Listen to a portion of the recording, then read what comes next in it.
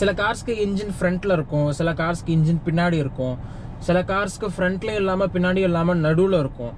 So இதுக்கெல்லாம் என்ன difference, எதுக்காக இந்த மாதிரி டிசைன் பண்ணியிருக்காங்க, இந்த மாதிரி ஃப்ரண்ட்ல பின்னாடி வைக்கிறனால என்ன அட்வான்டேஜஸ், என்ன டிராபேக்ஸ், அதெல்லாம் நம்ம இந்த வீடியோல பார்க்கலாம். Welcome back to the channel. Thank you for வாட்சிங் the driver seat.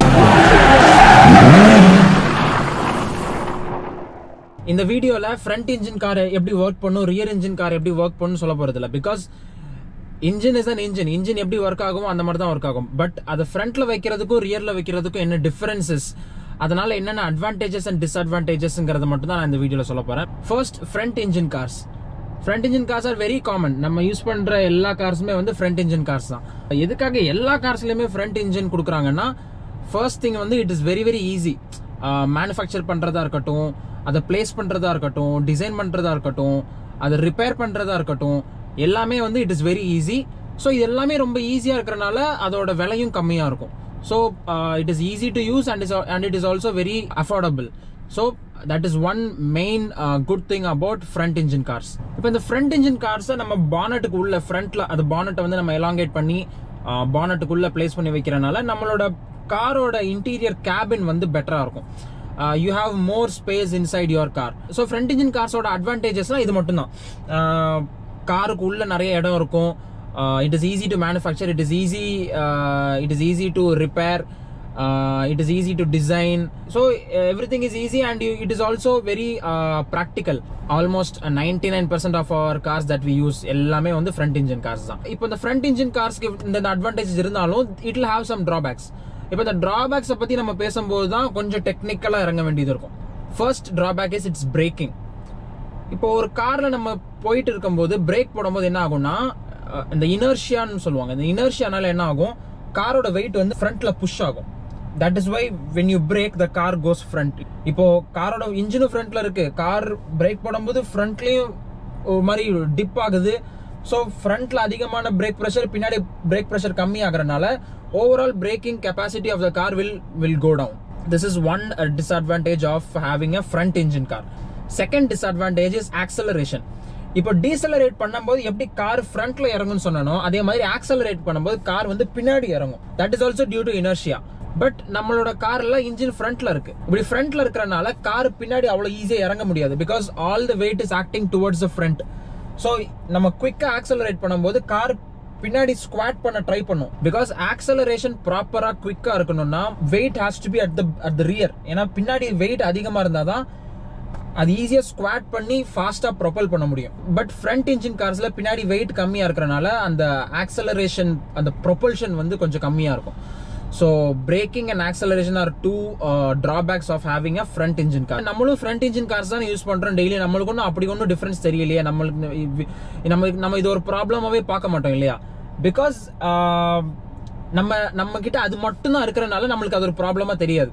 If you have 2-3 things, you start comparing. So you find problems with each. நம்ம கிட்ட இருக்கிறது அது ஒன்று தான். ஸோ இப்படிதான் பிரேக் ஆகும், இப்படிதான் ஆக்சலரேட் ஆகும், நம்ம அப்படியே பழகிடும். So it is not a problem. இதுவே நம்ம வந்து ஒரு ரியர் இன்ஜின் காரோ இல்ல ஒரு மிட் இன்ஜின் கார் கூடயோ இந்த ஃப்ரண்ட் இன்ஜின் காரை கம்பேர் பண்ணா இந்த ஆக்சலரேஷனும் பிரேக்கிங்கும் ஒரு பெரிய ப்ராப்ளமா நம்மளுக்கு தெரியும். இன்னொரு drawback of front engine cars are under steer. ஏன்னா காரோட இன்ஜின் ஃப்ரண்ட்ல இருக்கு, டிரைவிங் வீல்ஸ் ஃப்ரண்ட்ல இருக்கறனால அந்த அண்டர் ஸ்டியர் ப்ராப்ளம் இருக்கும். ஃப்ரண்ட் இன்ஜின் கார்ஸ்ல வந்து யூ ஹேவ் 2 types இல்லையா, front engine front wheel drive and front engine rear wheel drive. இந்த ரெண்டுல எது பெட்டர்னு கேட்டா front engine rear wheel drive is better. Because front engine front wheel டிரைவ்ல மொத்த வெயிட்டுமே ஃப்ரண்ட்ல வந்து ஃபோக்கஸ்டா இருக்கு. ஆனா ஃப்ரண்ட் இன்ஜின் ரியர் வீல் டிரைவ்ல கொஞ்சம் ஒரு பேலன்ஸ் இருக்கும். பிகாஸ் இன்ஜின் ஃப்ரண்ட்ல இருக்கு, டிரான்ஸ்மிஷன் கொஞ்சம் பின்னாடி வரும், ப்ரொபல்லர் ஷாஃப்ட் வரும், டிஃபரன்ஷியல் வரும், அண்ட் பின்னாடி இந்த டிரைவ் ஷாஃப்ட்ஸ் இதெல்லாம் வரும். ஸோ ஓரளவுக்கு வெயிட் கொஞ்சம் பேலன்ஸ்டா இருக்கனால front and back are kind of balanced, equally balance சொல்ல முடியாது, ஓரளவுக்கு ஒரு பேலன்ஸ் இருக்கும். ஸோ நான் சொன்ன அந்த பிரேக்கிங் இருக்கு இல்லையா, அந்த பிரேக்கிங் கேப்பபிலிட்டியும் ரியர் வீல் டிரைவ் கார்ஸ்ல வந்து கொஞ்சம் பெட்டரா இருக்கும். பிகாஸ் பின்னாடியே கொஞ்சம் வெயிட் இருக்கிறனால ஓரளவுக்கு பிரேக் ப்ரெஷர் வந்து ஈக்குவலா இருக்கும். அண்ட் ஆக்சலரேஷனும் ரியர் வீல் டிரைவ் கார்ஸ்ல கொஞ்சம் பெட்டரா இருக்கும் when compared to front engine front wheel drive cars. ஆனா rear wheel drive carsல oversteer problem இருக்கும். So it is a mix of both. இதுலயும் problems உண்டு, இதுலயும் problems உண்டு. But comparatively front engine front wheel drive cars விட front engine rear wheel drive cars கொஞ்சம் பெட்டரா இருக்கும் in terms of braking, in terms of acceleration and in terms of handling. But அதுக்குன்னு எல்லா ஃப்ரண்ட் இன்ஜின் கார்ஸையுமே வந்து rear wheel drive கார்ஸா மாற்ற முடியாது. Because there are many complications சொல்றதை விட there is a lot of work included. Because நார்மலா ஒரு front engine கார்ல வந்து இன்ஜின் எப்படி பிளேஸ் பண்ணிருப்பாங்கன்னா இந்த மாதிரி டிரான்ஸ்வர்ஸா பிளேஸ் பண்ணிருப்பாங்க. டிரான்ஸ்வர்ஸ்னா அந்த இன்ஜினோட பார்ட்ஸ் சிலிண்டர்ஸ் இருக்குல்ல, அது வந்து 1 2 3 4 இந்த மாதிரி பிளேஸ் ஆயிருக்கும். அப்பதான் இந்த ரெண்டு அவுட்புட்டை இப்படி எடுக்க முடியும், இந்த ரெண்டு வீல்ஸை டிரைவ் பண்ண முடியும். பட் அதுவே ஒரு ரியர் இன்ஜின் காரா இருந்தா அந்த அதே இன்ஜினை வந்து இப்படி பிளேஸ் பண்ணிருப்பாங்க. இந்த மாதிரி பிளேஸ் பண்றதுக்கு பேரு லாங்கிடியூட்னு சொல்லுவாங்க. ஸோ இப்படி பிளேஸ் பண்ணி கார் இப்படி இருக்கு, ஆனா இன்ஜின் இப்படி place பண்ணிருப்பாங்கன்னா it is transverse. But அதுவே வந்து இப்படி இன்ஜின் வந்து இப்படி place பண்ணிருக்காங்கன்னா it is longitudinal place பண்ணணும். லாங்கிடியூட்னல் பிளேஸ் பண்ணா அந்த காரோட பானட் லென்த் இன்க்ரீஸ் ஆகும். ஸோ அந்த பாடியை வேற மாதிரி டிசைன் பண்ணணும். அண்ட் டிரான்ஸ்மிஷனை பின்னாடி கொண்டு வரணும், டிரான்ஸ்மிஷன்ல இருந்து ப்ரொப்பல்லர் ஷாஃப்ட் எடுத்து வரணும், பின்னாடி டிஃபரன்ஷியல் வைக்கணும், டிரைவ் ஷாஃப்ட் வைக்கணும். ஸோ இந்த மாதிரி காஸ்ட் டிசைன் எல்லாமே differ ஆகுறதுனால rear wheel drive cars are very costly usually. அதனால தான் நம்மளோட எல்லா கார்ஸ்லயுமே வந்து நம்மளோட சின்ன சின்ன கார்ஸ் எல்லாத்துலயுமே வந்து front wheel drive front engine வச்சிருக்காங்க. Rear wheel drive ஓட்டணும்னா you will have to shed at least 40 lakhs. So this is all about front engine cars. இதை ஏன் மோஸ்ட்லி நம்ம யூஸ் பண்ற கார்ஸ்ல யூஸ் பண்றாங்கன்னா because this is what we need. நம்மளுக்கு வந்து engine ஃப்ரண்ட்ல இருக்கணும், அது வந்து நம்மளோட கேபின் ஸ்பேஸ் அஃபெக்ட் பண்ணக்கூடாது, ரிப்பேர் பண்றதுக்கு ஈஸியா இருக்கணும், அஃபோர்டபுளா இருக்கணும். ஸோ இது எல்லாமே நம்மளோட ப்ராக்டிக்கல் டெய்லி லைஃப்க்கு வந்து இது தேவையான விஷயங்கள்னால இது எல்லா ப்ராக்டிக்கல் டெய்லி கார்ஸ்ல வந்து இந்த ஃப்ரண்ட் இன்ஜினை வந்து யூஸ் பண்ணிருக்காங்க. Now the second topic is rear engine cars. இந்த ரியர் இன்ஜின் கார்ஸ்ல இன்ஜின் எங்க இருக்கும்னா நம்மளோட ரியர் வீல்ஸ் இருக்குல்ல, இந்த ரியர் வீல்ஸ்க்கு பின்னாடி இருக்கும். இது ஒரு வீல், இந்த நடுவுல இந்த வர்ற ஷாஃப்ட் பேர் இந்த ஆக்சல்னு சொல்லுவாங்க. இந்த ரியர் ஆக்சலுக்கு பின்னாடி பிளேஸ் பண்றது தான் ரியர் இன்ஜின் கார்ஸ் சொல்லுவாங்க. Rear engine cars are very very rare. எனக்கு தெரிஞ்சு எந்த கார்ல யூஸ் பண்ற மாதிரி எனக்கு தெரியல. மேபி உங்களுக்கு தெரிஞ்சிருந்தா you can let me know. Rear engine cars are kind of the worst kind of cars for handling பண்றதுக்கு அதை விட ஒரு மோசமான காரை ஓட்டவே முடியாது. Okay, there are advantages, but அத வந்து அது இவ்வளவு அன்காமனா இருக்கிறதுக்கு காரணமே வந்து அதோட ஹேண்ட்லிங் தான். It is the worst and it is very unsafe. So இந்த காரை வந்து ரியர் ஆக்சலுக்கு பின்னாடி பிளேஸ் பண்றதுனால என்ன அட்வான்டேஜ்? சோ நான் ஃபர்ஸ்ட் சொன்னேன் இல்லையா, இந்த பிரேக்கிங் ஆக்சலரேஷன். இந்த பிரேக்கிங் ஆக்சலரேஷன் இது ரெண்டுமே ரியர் இன்ஜின் கார்ஸ்ல வந்து பெட்டரா இருக்கும். பிகாஸ் காரோட இன்ஜின் வந்து ரியர் ஆக்சலுக்கு பின்னாடி இருக்கு. சோ வெயிட் வந்து மொத்தமா இந்த இடத்துல கான்சென்ட்ரேட் ஆயிருக்கும். பட் நம்ம பிரேக் போடும்போது வெயிட் வந்து இந்த இடத்துல ஆக்ட் ஆகும். சோ இங்கேயும் வெயிட் இருக்கு, பிரேக் போடும்போது இங்கேயும் வெயிட் ஆகுது. So it is equally balanced break போடும்போது. So 4 வீல்லயும் you get equal break pressure. So அதனால பிரேக்கிங் பவர் நல்லா இருக்கும். அண்ட் அதே மாதிரி ஆக்சலரேஷன் வந்து நான் சொன்னேன் இல்லையா, பின்னாடி வெயிட் அதிகமா இருந்தாதான் அந்த ஆக்சலரேஷன் ப்ரொபல்ஷன் வந்து நல்லா இருக்கும் அப்படின்னு. இருக்கிறதுலே பின்னாடி இருக்கிற பார்ட் தான் வந்து இன்ஜின். சோ அந்த ஆக்சலரேட்டிங் அந்த புஷ் வந்து நல்லா இருக்கும். So rear engine cars have very good acceleration and they have very good braking ability. So இது ரெண்டு மட்டும் தான் ரியர் இன்ஜின் கார்ஸோட அட்வான்டேஜ். அதுக்கும் பானட் இருக்கும், பட் பானட் காலியா இருக்கும். அதுதான் வந்து ட்ரங்கா யூஸ் பண்ணுவாங்க. ரியர் இன்ஜின் கார்ஸ்ல இன்னொரு ரொம்ப மோசமான ஒரு டிராபேக் என்னன்னா, காரோட இன்ஜின் ரொம்ப பின்னாடி இருக்கிறனால ஒரு டர்ன்ல போகும்போது கார் கண்ட்ரோல் மிஸ் ஆயிடுச்சுன்னா it will just start moving around like this, அப்படியே சுத்த ஆரம்பிச்சிடும். ஸோ அதனாலதான் it is very difficult to handle. So rear engine cars are advantages in பார்த்தா it is the braking and the acceleration and handling is the worst. Now front engine முடிஞ்சிருச்சு, rear engine முடிஞ்சிருச்சு. So now there is something called mid engines. இப்போ இந்த mid engines தான் நம்ம rear engines நம்ம எப்பயுமே confuse பண்ணிக்குவோம். ஒரு கார்ல வந்து ஃப்ரண்ட்ல இன்ஜின் இல்ல, பின்னாடி இன்ஜின் இருக்குன்னா இட் இஸ் ரியர் இன்ஜின் அப்படி நம்ம நினைச்சிட்டு இருப்போம்.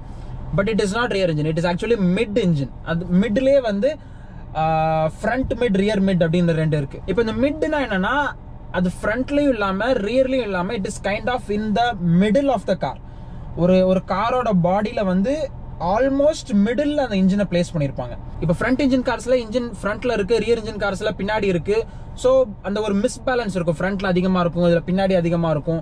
இதுல வந்து அந்த ஒரு மிஸ்பேலன்ஸ் இல்லாம இன்ஜின் நடுவுல இருக்கிறனால the overall balance of the car is maintained. அது நம்ம கார்னர் பண்ணும் போதும் சரி, பிரேக் போடும் போதும் சரி, இல்ல ஆக்சலரேட் பண்ணும் போதும் சரி, கார் வந்து எப்பயுமே ஒரு பேலன்ஸ்டா இருக்கும். இந்த பேலன்சிங்க்கு காரணம் என்னன்னா சென்டர் ஆஃப் கிராவிட்டி. ஒரு ஆப்ஜெக்டோட சென்டர் ஆஃப் கிராவிட்டி வந்து எப்படி இருக்கும்னா it has to be in the centre. ஆனா எல்லா ஆப்ஜெக்டோட சென்டர் ஆஃப் கிராவிட்டியும் சென்டர்ல இருக்கும் அப்படின்னு சொல்ல முடியாது. இப்போ ஒரு பால் எடுத்துக்கிட்டோம்னா இப்போ அந்த பால் வந்து ஒரு சிமெட்ரிக்கலான ஒரு ஆப்ஜெக்ட். அது வந்து அதுக்கு எந்த ஒரு irregularities இருக்காது. It is just one shape. So அதோட சென்டர் வந்து exactly at the mid point, உள்ள மிட் பாயிண்ட்ல இருக்கும் சென்டர் ஆஃப் கிராவிட்டி. பட் அதுவே வந்து ஒரு காரோட சென்டர் ஆஃப் கிராவிட்டினா இப்போ இந்த காருக்கு சென்டர் ஆஃப் கிராவிட்டி ஒரு இடத்துல இருக்கும். இதே ஒரு ஹோண்டா சிட்டில பாத்தீங்கன்னா அதுக்கு ஒரு இடத்துல இருக்கும், ஸ்விஃப்ட்ல பாத்தீங்கன்னா அதுக்கு ஒரு இடத்துல இருக்கும். Because they are different shapes, so the centre of gravity will change. So centre of gravity வந்து இங்கேயும் எங்கேயும் மாறுறதுனால ஒன்றும் பிரச்சனை இல்லை. பட் அது ரொம்ப டிஃப்ளெக்ட் ஆகி ரொம்ப ஃப்ரண்ட்ல இருக்கு, ரொம்ப பின்னாடி இருக்குன்னா த கார்ஸ் பேலன்ஸ் வில் சேஞ்ச். எப்படி சொல்றதுன்னா, okay, we have this scale here. Okay, so this scale is இது ஒரு 30 cm scale, பட் இது உடஞ்சு இப்போ 15 cm இருக்கு. இது வந்து ஒரு symmetrical shape, because இந்த பக்கமும் ஒரே ஷேப் தான், இந்த பக்கமும் ஒரே ஷேப் தான்.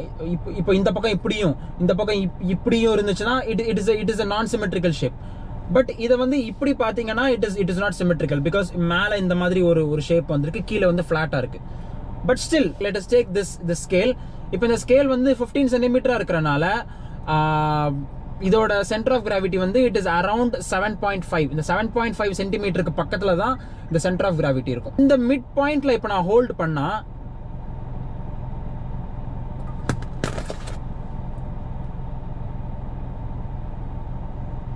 இப்போ நான் இந்த மிட் பாயிண்ட்ல நான் கை விரல் வச்சிருக்கேன். ஸோ இந்த சென்டர் ஆஃப் கிராவிட்டியை நான் கரெக்டாக தெரிஞ்சுக்கிட்டு அந்த இடத்துல நான் பிடிச்சிருக்கிறனால the object is well balanced. இப்போ இதுவே இந்த ஸ்கேலை வந்து இந்த மாதிரி நீட்டா ஃபிளாட்டா டிசைன் பண்ணாம கொஞ்சம் வேற மாதிரி ஏடா கூடமா டிசைன் பண்ணியிருந்தாங்கன்னா அதோட சென்டர் ஆஃப் கிராவிட்டி வந்து இது ஒரு 10லயோ இல்ல 11லயோ இல்ல ஒரு 3லயோ இல்ல ஒரு 4லயோ இருந்திருக்கும். அந்த மாதிரி ஒரு ஸ்கேலை நான் 7.5ல பிடிச்சா அது நேரா நிக்காது, இட் வில் ஃபால் டவுன். அந்த மாதிரி ஒரு ஸ்கேலை வந்து நான் பேலன்ஸ் பண்ணி நிறுத்தணும்னா அதோட சென்டர் ஆஃப் கிராவிட்டியை வந்து நான் தெரிஞ்சுக்கிட்டு அந்த இடத்துல கரெக்டா கை வச்சா அது பேலன்ஸ் ஆகி நிற்கும். So the concept is, centre of gravity வந்து எந்த அளவுக்கு மிடில் இருக்கோ அந்த அளவுக்கு கார் வந்து வெல் பேலன்ஸ்டா இருக்கும். இப்போ இந்த கார்ல வந்து சென்டர் ஆஃப் கிராவிட்டி மேபி இங்க இருக்கலாம், இல்ல இங்க இருக்கலாம், இல்ல இங்க இருக்கலாம். பட் சென்டர் ஆஃப் கிராவிட்டி இங்கேயும் இருக்கிறத விட இங்க மிடில்ல இருந்தா it is better, because handling பெட்டரா இருக்கும், பிரேக்கிங் ஃபோர்ஸஸ் வந்து ஈக்குவலா டிஸ்ட்ரிபியூட் ஆகும், கார்னரிங்ல வந்து கார் ஸ்டேபிளா இருக்கும்.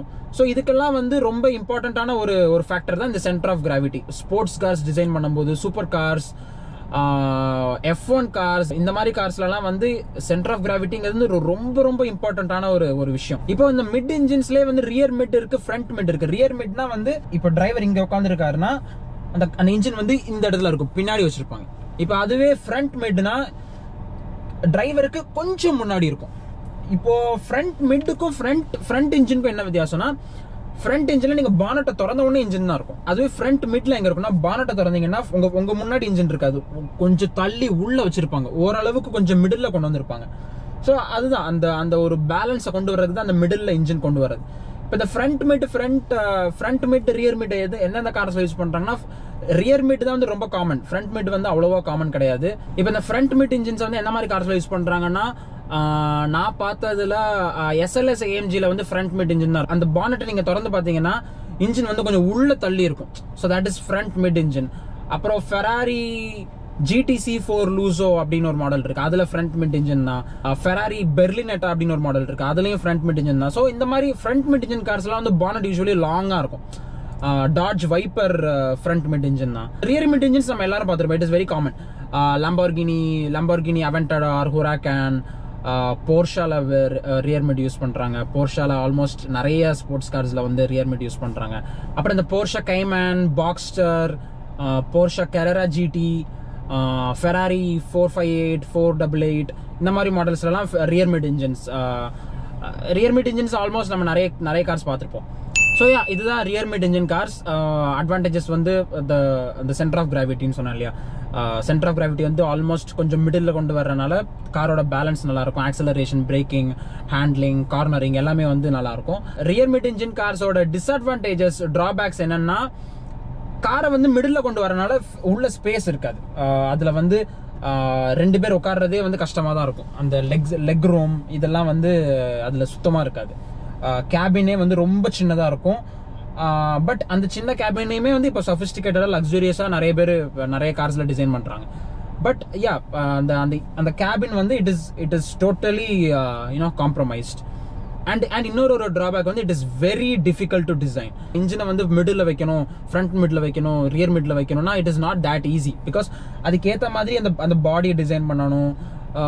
அந்த சென்டர் ஆஃப் கிராவிட்டி வந்து ரொம்ப இம்பார்ட்டன்ட் சொன்னேன் இல்லையா. ஸோ அதுக்கேற்ற மாதிரி there is a lot of engineering at the rear end. அதனால it is very difficult to design and manufacture. So அதனால the cost will also be very high. So இதுதான் advantages and drawbacks of rear mid engine cars.